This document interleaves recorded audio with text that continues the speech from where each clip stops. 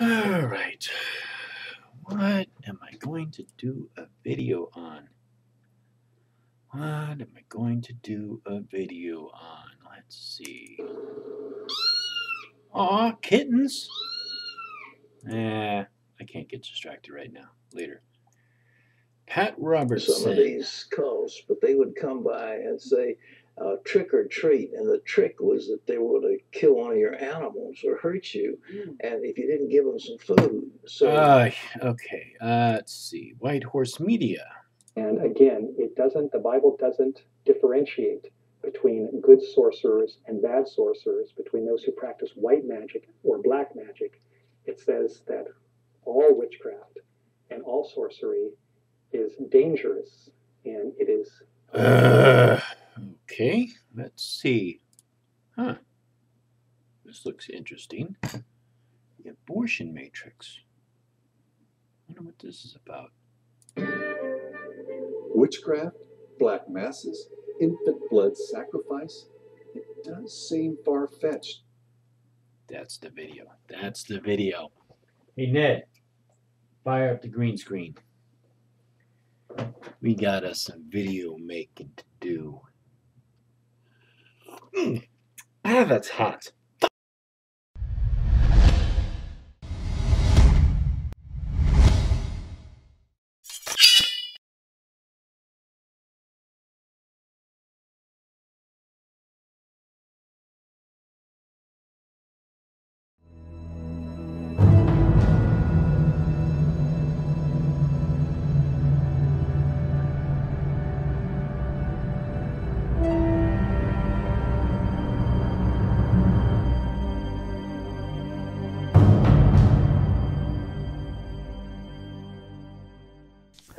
So, one thing to keep in mind is they are calling this video Modern Witchcraft and Child Sacrifice.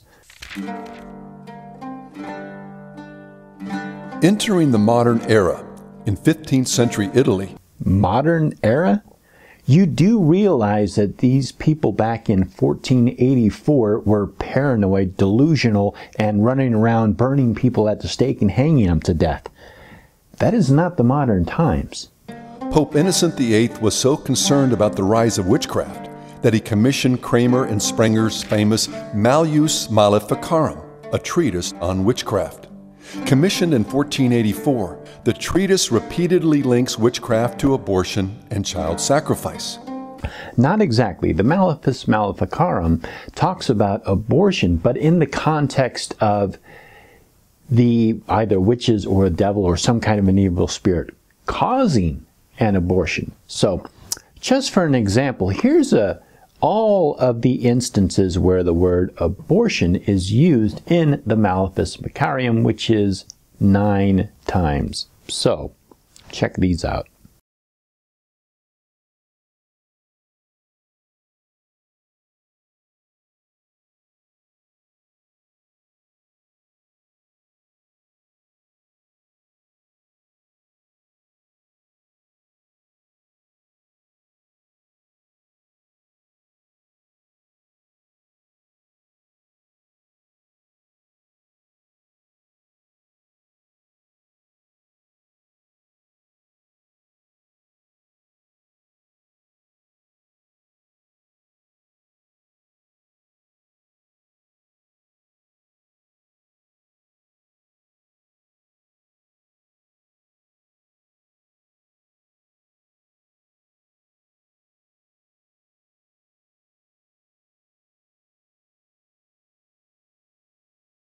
So the Malleus Maleficarum is talking about the infliction of abortion upon a woman, not the voluntary process of an abortion. So it's kind of a different context. Witches who were midwives in various ways kill the child conceived in the womb and procure an abortion. There's the remainder of this sentence, which he is conveniently leaving out, so I'm going to put this up on the screen for you right here. During the reign of Louis XIV, for example, there was a network of occult activity involving abortion and infanticide that reached even into the king's courts. No, if you are talking about what I think you're talking about, you are talking about a period during the reign of Louis XIV where a couple of people died, and all these nobles who were all stuck into one area following Louis XIV around as he dressed and as he ate and just watching him do all these things. And so they got into all this infighting, and people were accusing each other of poisoning people, and then the poisoning led to witchcraft, and then to black masses, and then to... It was just a circus of paranoid, delusional activity, and historians today look at this period and they don't take it too seriously. As for the accusations that came out of this period, it was just infighting between nobles and power plays and figuring out ways to get rid of people and accusing people of this. And it was just a crazy paranoid time. Investigating a series of suspicious deaths, the Lieutenant General of the police in Versailles was led to Madame de Montespan, Louis's favorite lover, and then to La Voisin, a practicing witch and abortionist who had provided the poisons used in the murders. This is one of the most famous cases that came out of the 422 people who were accused of being poisoners. So 422 people gives you an idea of how widespread this activity was. La Voisin was one of the people who was implicated, but she was also rather high on the pecking order of nobility at that time, and so she made a lot of news. But basically, she was just accused of being a poisoner. Same with all the other 420 odd people who were accused of this. And she gave a confession. She gave a confession under intoxication, and then she was tortured, and when she was tortured, she claimed she had done all these things. Upon further investigation, he learned that the abortion services were connected with satanic rituals and being primarily performed for members of the aristocracy. Puis-je vous présenter Catherine Dessay, veuve Monvoisin, dit la Voisin. Spécialiste des poudres de succession, bouillon de 11 heures, aiguilles et autres instruments, messe noire. C'est une condamnation. Non, c'est ma raison sociale. Et le tout sans danger. Je le garantis. Comme le dit madame, rien ne vaut une empoisonneuse pour éviter d'être empoisonnée. But she was accused of being a poisoner. That's what she was accused of being. And then witchcraft and these other trumped up charges came about, and she was eventually burned at the stake on February 22nd of, I'll put the date down, but she was burned at the stake for being a witch. J'en appelle à Samaël, prince des abîmes, qu'il accorde à Athénaïs, marquise de Montaigne. The following is the testimony of La Voisin's daughter at the subsequent trial. Oh, come on! Now you're using a play? Basically, it was kind of like an opera musical about Louis XIV? This is the best you can come up with? At one of Madame de Montespan's masses, I saw my mother bring an infant, obviously premature, and place it over a basin over which its throat was slit and its blood drained into the chalice. Yeah, but where are you getting this testimony from? Note that the child was premature, likely the victim of one of the many abortions La Voisin had performed. Then the cup filled with the baby's blood was lifted up to heaven, and this invocation was given. Hail Ashtaroth and Asmodeus, princes of friendship. I conjure you to accept the sacrifice of this child in return for the favors asked of you. Ashtaroth was the goddess wife of Moloch. Asmodeus is a transliteration of the Hebrew name for a demon that is normally associated with lust. Aborted children, as well as infants purchased from prostitutes and the very poor, were being sacrificed in a satanic ritual designed to grant spiritual power to the practitioners. Is this your opinion that you are sharing now, or is this based upon something? Because you're not giving any citation or where you're getting this. I don't know if you're getting this from the movie or if you're getting this from the play that you're showing, but you're not giving us the source for this information. So I'm assuming that it's just your opinion that you were sharing at this point. At her trial, Lavoisin confessed that no less than 2,500 babies had been disposed of in this manner.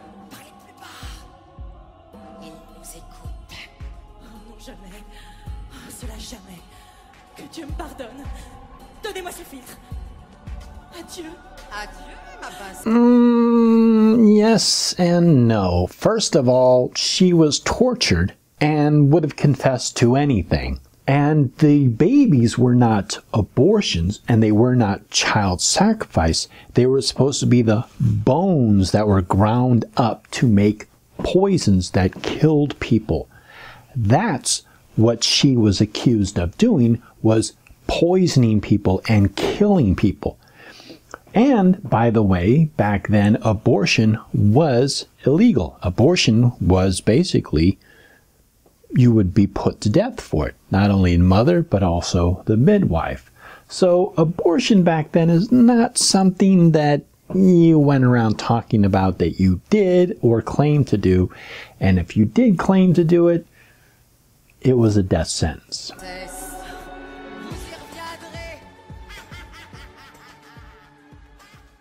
Historians debate whether these tales of satanic masses and rumors of ritual infant sacrifice are in fact reliable. It's not reliable. The debate is over. Were they coaxed out of frightened witnesses by the Lieutenant General of the Police in Versailles, who used torture as part of his interrogation techniques? You might be getting a little warmer. Or were these simply folk rituals, combined with elements of the Catholic Mass, that served to assuage the conscience of Lavoisin, as she came to terms with the moral implications of the many abortions she had performed? I have no idea where you're getting this. Are you just pulling this out of your ass? In the book Affair of the Poisons, Murder, Infanticide, and Satanism in the Court of Louis XIV, author Anne Somerset offers this explanation. Lavoisin appears genuinely to have believed in the power of magic, but she combined this with an outward profession of piety. As the circumstances of her arrest suggested, she was a regular churchgoer, and her answers to her interrogators would abound with devout sentiments and respectful invocations of the good Lord. When she finally began to make significant revelations, she would claim she was doing so for the glory of the Lord, who had commanded her to heed His will as she knelt in prayer. Earlier in her career, her readiness to imply that she was in tune with the workings of providence had stood her in good stead, for clients were comforted by her apparent belief that her personal activities were compatible with Christianity. It may be that Lavoisin herself was scarcely aware of any contradiction. Once, having assisted at an abortion, she was said to have wept tears of joy when the midwife in attendance baptized the fetus. Far from being troubled at having terminated the unborn child's existence, she exulted in having been instrumental in securing its salvation.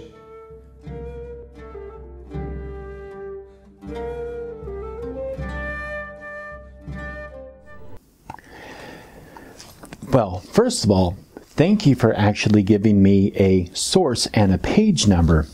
And unfortunately, Anne Somerset wrote a good book here, but it's fiction. It's based on historical events, but even Anne herself on page 2 says that when researching a subject, every historian is dependent upon the quality of the sources, and the affair of the poisons poses certain difficulties with this respect.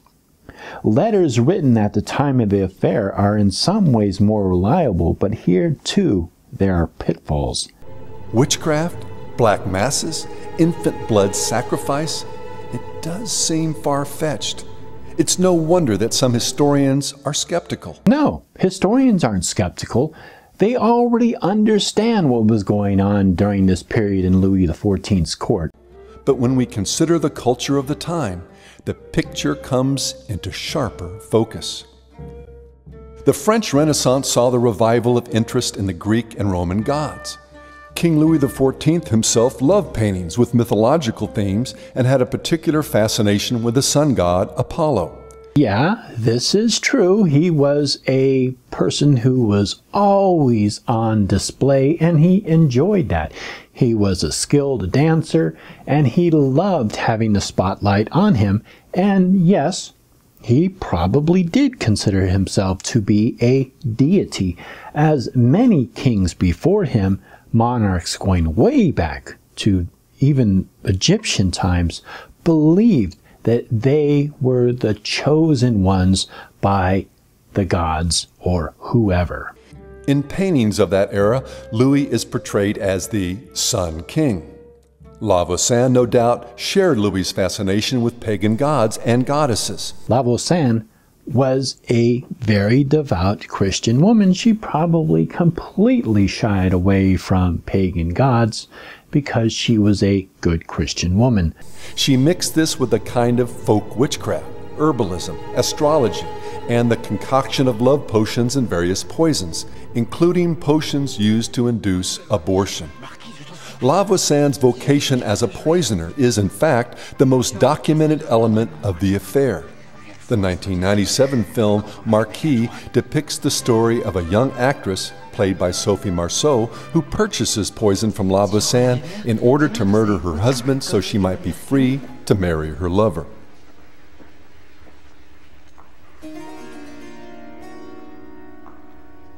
Yes, of course. Yes. Despite what you are trying to create out of what happened during this very paranoid, superstitious time, La Voisin was accused of being a poisoner. That was the whole point of this. So it's not that it was the most elaborate or most known part of her case. It was the case. She was accused of being a poisoner. I don't know why you don't understand this. Likely in the minds of La Voisin and others who practice these abominations, they were doing a good thing in providing abortion to women whose children were products of adultery, fornication, and incest.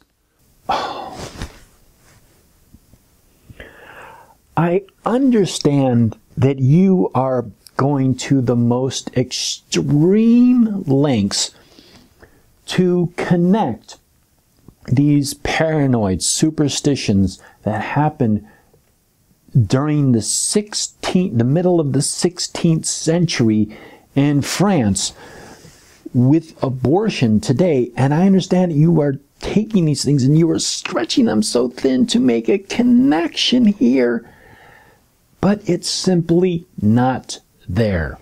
Whether or not these dark ceremonies incorporating the blood of babies butchered through abortion were consciously meant to be satanic, only God knows. Yeah, let's just skip through the actual facts of what happened historically. Let's immediately just take this all for an assumption and just jump to the conclusion and now try to get into her mindset and understand why she was able to reconcile and accept this, let alone the fact that it didn't happen this way. But what is apparent is that elements of witchcraft and pagan religion were interspersed with Christian rituals in order to justify the horrific crime of child murder. You're just making up your own stuff at this point. You're not basing this on any historical evidence. But is this really that different from what we still see going on today? Yes, it's very different from what we see going on today. We're here at the Orlando Women's Center. I'm a part of a team that meets here on Saturday mornings. I've had people stand here and tell me on numerous occasions that they're sure that they're sending their baby straight to heaven, that their baby is in the arms of Jesus from coming to this abortion clinic and killing their baby. I've spoken to pastors about this, and some well-known ones that are absolutely in shock and cannot believe that somebody that claims to be a Christian could believe such a thing. Really? Really? Have you also been placed in a position where you had to make one of the most hardest decisions you ever had to do in your entire life?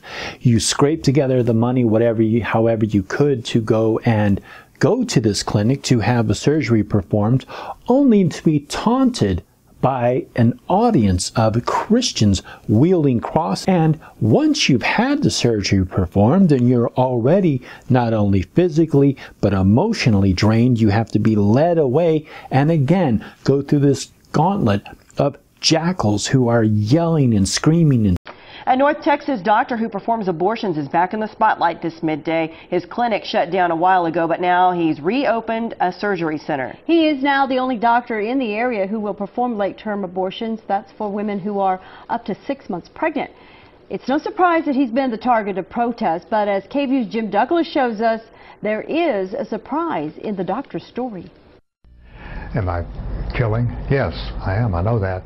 It's a jarring admission from anyone, especially from a doctor, and perhaps even more so from this doctor. I'm an ordained Baptist minister.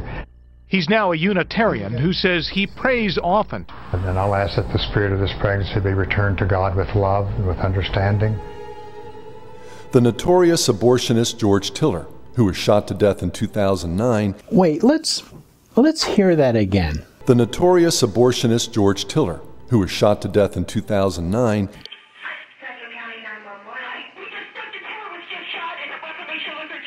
George Tiller was a target of anti-abortion extremists. His Wichita clinic was bombed in 1985, and then at the age of 67, he was murdered at church. Yes, George Tiller was murdered. He was shot dead for performing abortions. So all these people on the right who are waving these crosses and talking about how evil it is that these doctors are performing these surgeries on women who need, possibly for medical necessity, having to abort their babies, they're talking about how horrible it is that they are killing these unborn babies. Tiller was a target of anti-abortion extremists. His and how do they solve this problem? By at the age of 67, he was murdered doctor? at church. Employed a resident chaplain in his late-term abortion clinic.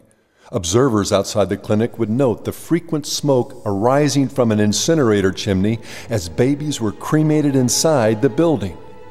Tiller's website advertised baptisms, funeral services, celebrations, and blessings for the aborted fetus prior to being burned in the incinerator. No woman, at least no woman that I've known, has woke up one day and found out they were pregnant and said, you know, I think I'll go and get an abortion. It's not that kind of a decision. It's usually a very difficult decision.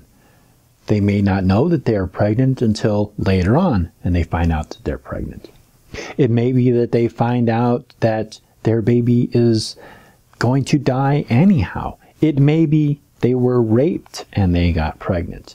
It may be that they just decide that they're not prepared to be a mother, which is a very responsible position to take. A lot of people go into motherhood and fatherhood completely unprepared to provide for a child for its entire life. It is a very big decision to become a parent. So these people who go through all of these various scenarios in their mind, who do decide that it may be best to just go ahead and have an abortion, have already thought about all of these consequences and unfortunately have come to the decision that they have to seek an abortion, going against their own maternal instincts. They decide to have an abortion. And afterwards, from what I have heard and what I have experienced from other people, not firsthand, but knowing people who have gone through this experience, it's very draining. It's not they're not skipping out of that clinic.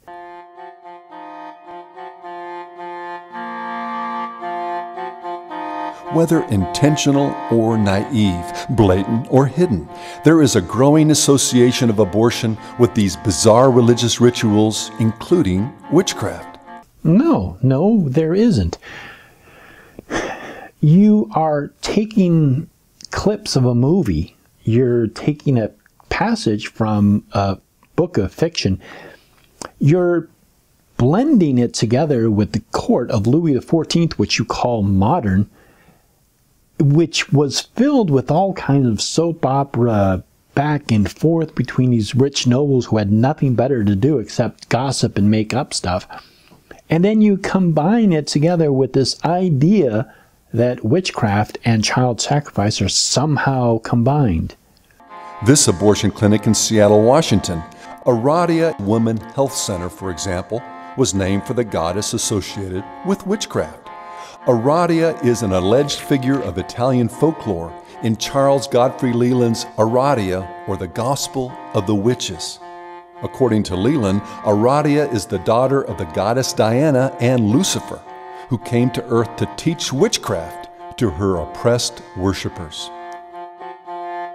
Yeah, it's pretty much known that a lot of the only protection that clinics and women who wanted to get abortions were other women. And a lot of these women were witches. They were pagans. They were people who were not of Abrahamic faiths.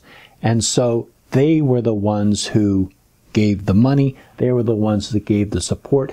They were the ones who held women's hands when they had to go through this experience, and they went with them through this experience to help them through it. So it is no surprise that a clinic, one clinic in Seattle, would be named after ARADIA. Century folklorists compiled the book as an attempt to portray the beliefs and rituals of an underground religious witchcraft tradition that, Leland claimed, had survived for centuries until his discovery of its existence in the 1890s. The Gospel of ARADIA became the first real text of the 20th century witchcraft revival.